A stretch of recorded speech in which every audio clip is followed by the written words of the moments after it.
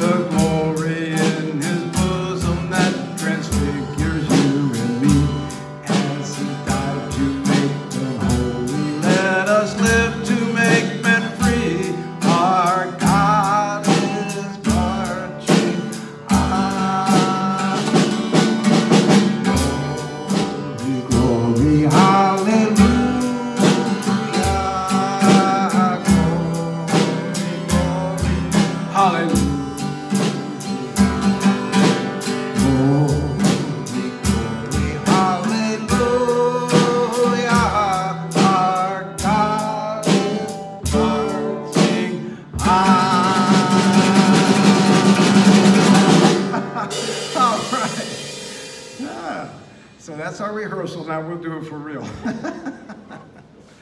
Thank you, Bob and Catfish, everybody for joining in.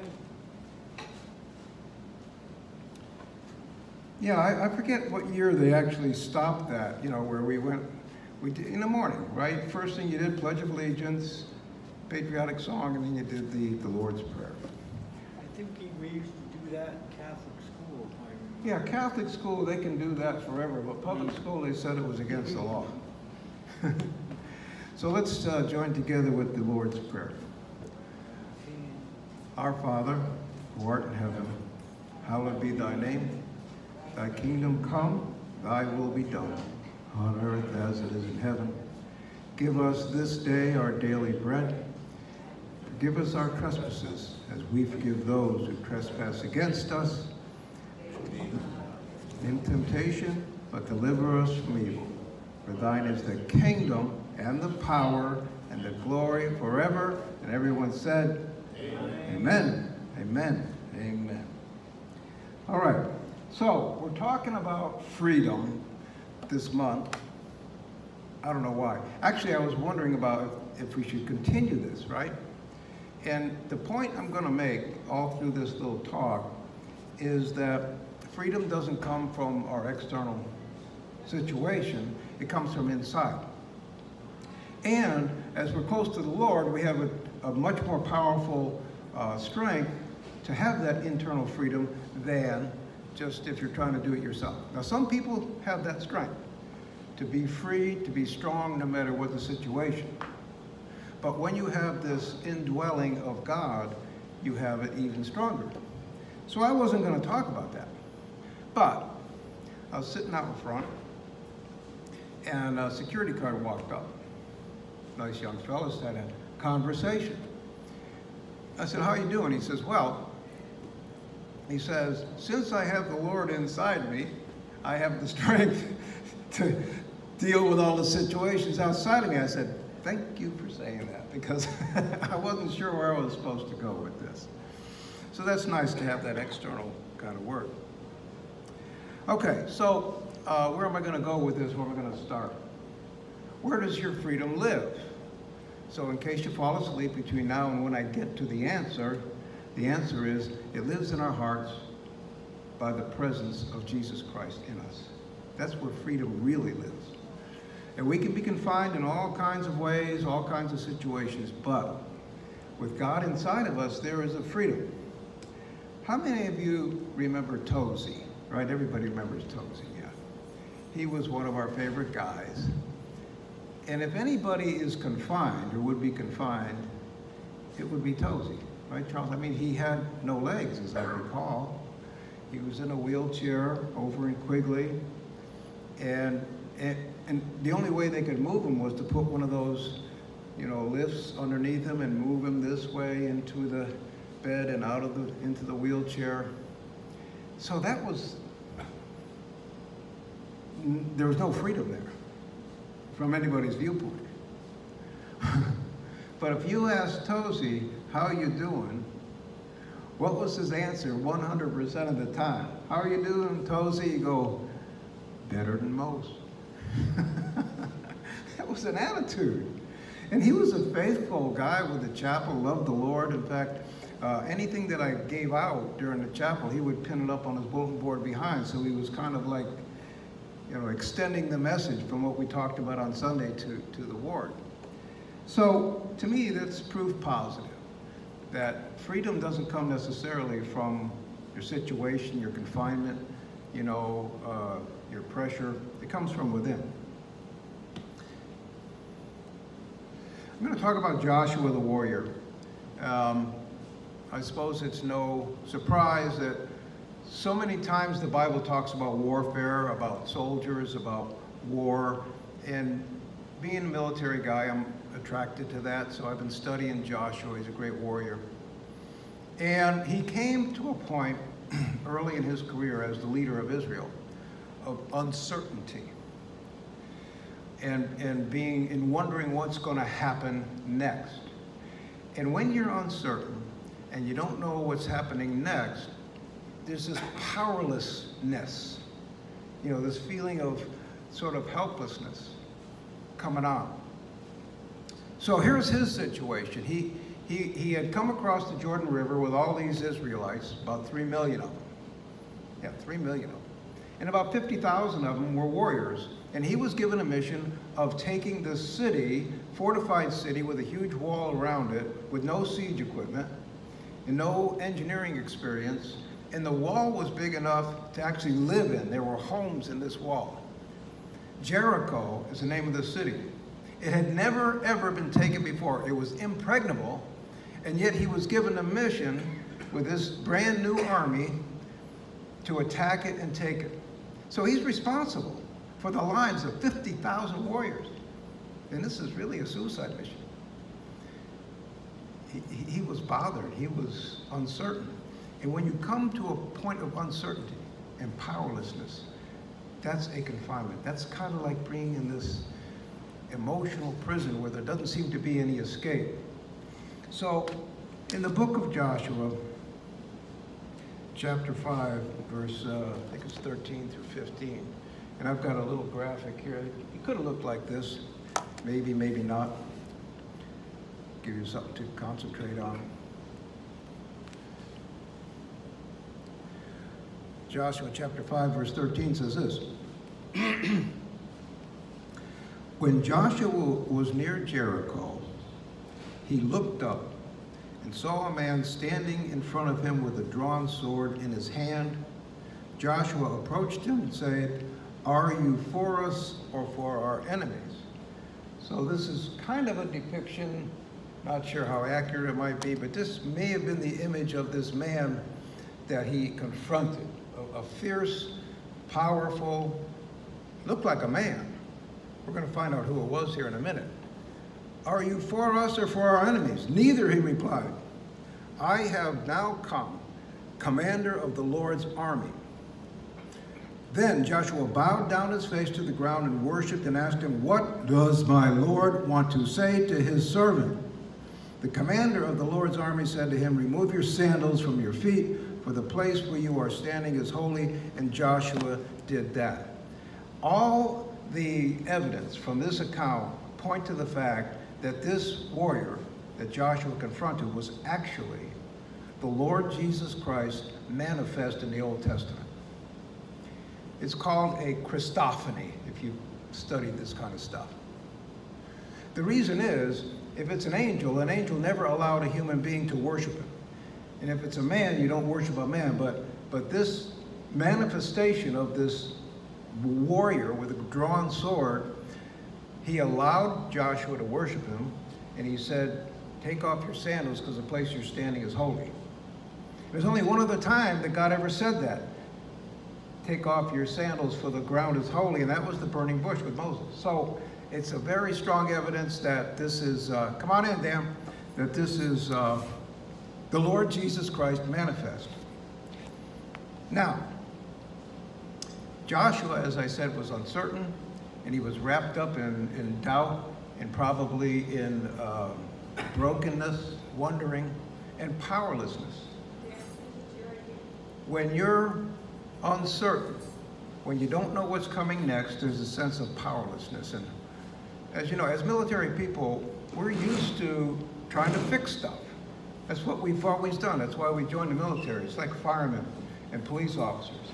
They're the type of people that jump in and, they're used to having a certain amount of control over the situation. And if they have chaos, they bring chaos into control. That's what they do. That's what we do. So Joshua's a warrior, but he's got no clue of how this is going to happen. So he's in this emotional prison of powerlessness and wondering and uncertainty. So he asks the question, what does my Lord have to say to his servant? So here's what I'm getting to. In a situation where you don't have control, one of the best things that can release you from that emotional bondage, that emotional prison, is having a job to do, having to do something, okay? And listen, because you know how it is. If you're working for a commander that you can trust, a good man, a good woman who has their act together, they're not self-serving, they care about their troops, they care about the mission, and they give you a mission, it's very comforting, isn't it? Right? Your parents, those of you who were brought up in a fairly secure home. I mean, none of us had perfect parents, I certainly didn't. But if I'm wandering around doing stuff, like, has anybody run away from home as a kid? Yeah, I know. It's a great thing to do, right? So you get all upset with your parents and everything, and this house isn't any good for me. You pack a bag or something, you wander off, and after a while you go, what am I going to eat? Where am I going to sleep? And so somebody grabs you and you realize that your parents, when they tell you to do something, when they give you an assignment, having an assignment from somebody who you respect, who's a noble person, is very liberating.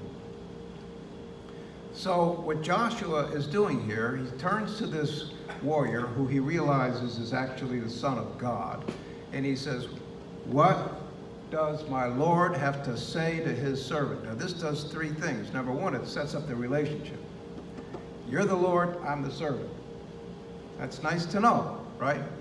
And then he wants to know what to do, right? What does my Lord have to say to his servant? And the third thing is, he's expecting an answer. Now there's an old saying, it's not true, but it's an old saying trying to be humorous. It says, when you pray to God, that means you're religious. But if you hear him answer, that means you're crazy. But I don't believe that. I know that God responds to us. Now we might not hear him with our ears and with our brains, but if we truly ask God a question, and we're devoted to him in our asking, he speaks to our soul. And it's like having a separate receiver. You know, you got an AM, FM receiver up here, that's your brain. So any frequency that comes into that area, you turn that on and you set the frequency and it comes in there, the brain. Then you've got this other receiver that comes in on, say, microwave or something like that, the internet, and that's down here in your gut, in your soul. And God speaks to that. And you don't always understand what it is in your brain. What does my Lord have to say to his servant? Ask him the question. You wait for the answer. The answer comes. You don't know what it is, but you trust that he's answered, and he's given you a direction, so you march through your day. And you know that during that day, you're doing what he's told you to say. Shake your head so I can hear your brains rattling. Make sense? All right. So I'm going to tell you what I do every day. Very personal. I think I've been doing it for about 5 or 6 years, I don't know. Every day. First thing I do when I get up in the morning,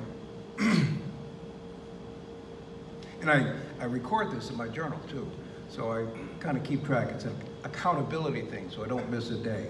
So I can look back and say, yep, I did it, I did it, I did it. I place myself in the position of attention. Now, we've all been instructed in the position of attention, right? Some more than others. I was at West Point for 4 years, and every day we had at least 4 formations where we had to come to a position of attention. We had reveille, we had breakfast, lunch, and supper. And often we had to march to like intramural athletics or parade practice. And we marched to chapel. We had a chapel formation. So I came to attention a lot. And I've got this position embedded in my head. So it's very detailed. So the first thing you do is you put your heels together and your toes apart.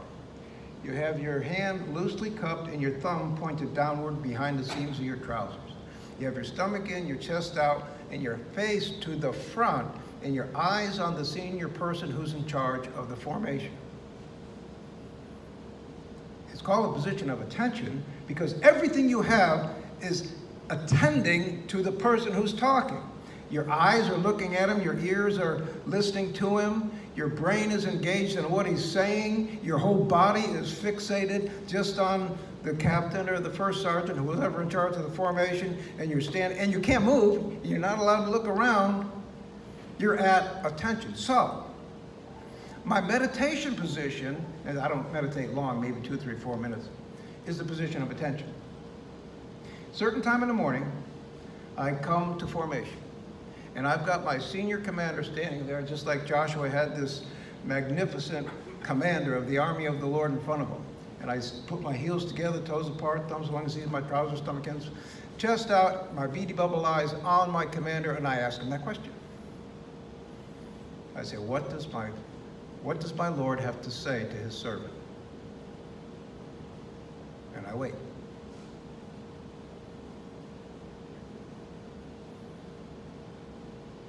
I wait. And then I have this sort of spiritual understanding that he's spoken to my heart. Then I go about my day. Now the other thing that I do, and Catfish knows this because he was a Ranger guy, Ranger student and instructor. In Ranger school, they didn't care what the weather was. If it was a formation, you're going to form up. And I don't know how they figured this out, but it seemed like at least more than half the times that we had formation, it rained. I think they were in control of that somehow, right? So we would stand at attention in the rain, have fatigues on, and the guy's talking, and rain's coming down. Nobody's really bothered by it, wind's coming through as winter ranger, and freezing cold. We're at the position of attention, listening to the idiot talking to us in front of the formation. Rain's coming down. So I not only stand at attention and wait for the answer, but I stand at attention in the rain, in my imagination. Now, it's not raining water, it's raining grace. It's raining grace. Because it's the grace of God that gives us the strength to come out of a confining situation. It's the grace of God that gives us the understanding and the awareness that God is in control, and he's leading us to go and come wherever we're supposed to go. So I stand at attention in the rain as the grace comes down. Now, I'm told by mental health professionals, clinicians, that statistically, when people are in stressful situations, stress causes trauma, and trauma causes all kinds of symptoms. People who have a devout faith in God sustain themselves through that trauma at a much better rate than people who don't. Now, that's not a religious thing out of the Bible, that's just statistically proven. And so I'm urging you that in these times when it's uncertain, when you feel powerless, that you increase your devotion to the Lord Jesus Christ and let him rain that grace down and give you the power to sustain through that. So, to make a long story short here, you don't really hear the directions, because the next thing you know, you've got Joshua standing in front of this commander of the host of God, of the army of God, which is Jesus Christ. He's standing there. He asks him a question, what does my Lord have to say to his servant? The next thing you know, he is attacking Jericho with 50,000 of his soldiers, and with the Levites marching before him, blowing the horns, and all doing this crazy stuff, doing the craziest strategy that you could possibly do. No weapons, no siege equipment. So what has happened when he asked God that question was God gave him the strategy. Crazy strategy. Once a day, march around for 6 days. Then go to your camp, march around, do it again, repeat. On the 7th day, you march around 7 times. You blow the horns, you smash all this stuff, and you shout praises to God, and the walls of Jericho come tumbling down miraculously, and you wipe out the city. Certainties are gone. Powerlessness is gone. The victory actually belongs to God. So, what do you do? What do you do with your day when you feel confined or when you feel like you're powerless? Well, this is where you seek God. And you believe God for the fact that he can release you from any kind of confinement in your heart, because that's where freedom comes from. Real freedom comes from. Real freedom. Look at Tozy. He's sitting in a wheelchair with no legs, and yet he has this positive attitude. When you ask him how he's doing, he says, better than most. And he means it. And he probably is doing better than most. So, that's our message for today. Here's one of the things that God says when you ask him that question. What does my Lord have to say to his servant? And you're trusting Jesus as the most kind commander that could possibly be, the most thoughtful, the wisest, the smartest, the strongest commander that you could ever trust. This is the commandment that he gives you. This is my commandment, that you love one another as I love you. So that's the assignment. That's the assignment. That's the assignment that frees you. Because clinicians would also tell you that by helping other people and showing love toward other people, just, you don't have to go crazy, just, you don't have to go hugging people, or just a smile, a touch, can I help you out, how you doing, that kind of association with people. You're giving to other people.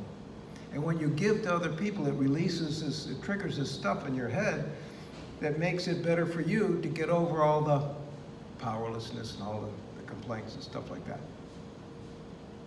This is my commandment, that you love one another as I have loved you. There's a lot more to this. We'll probably cover this command next week.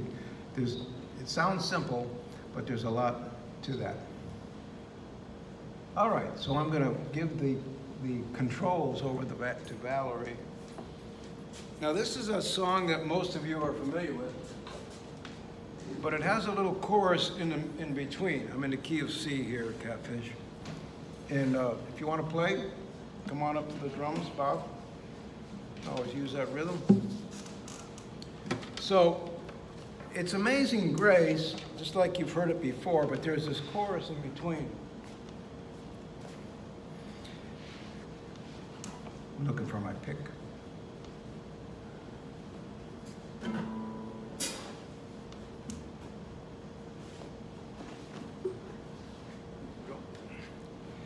And so most of you know Amazing Grace. You've heard it 100 times, right? They played at bagpipes at funerals and stuff.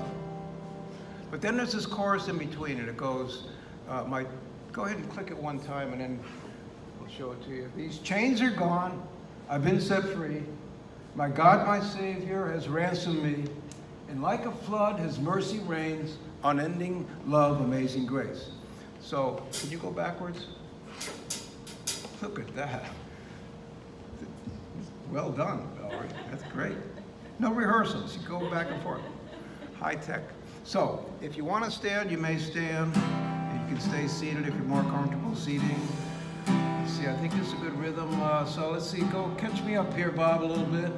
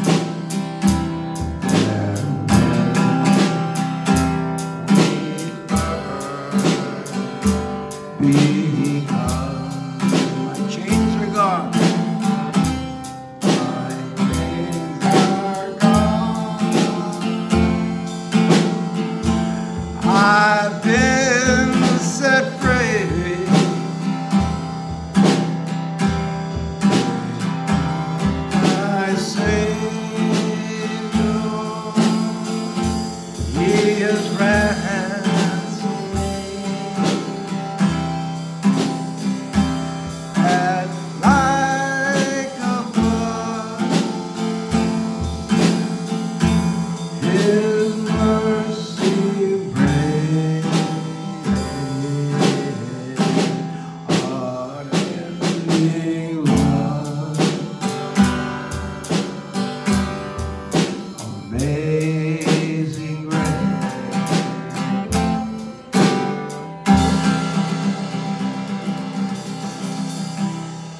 I've been set free. Amen? I've been set free. So let the blessing of God fill your hearts, your souls, your minds, and your strength. And let this strength bring you freedom when it just seems impossible. In the name of Jesus, and everyone said, Amen. Amen. Thanks for coming. God bless you. This is the Chelsea Soldier Home Chapel, and we'll be on YouTube coming up.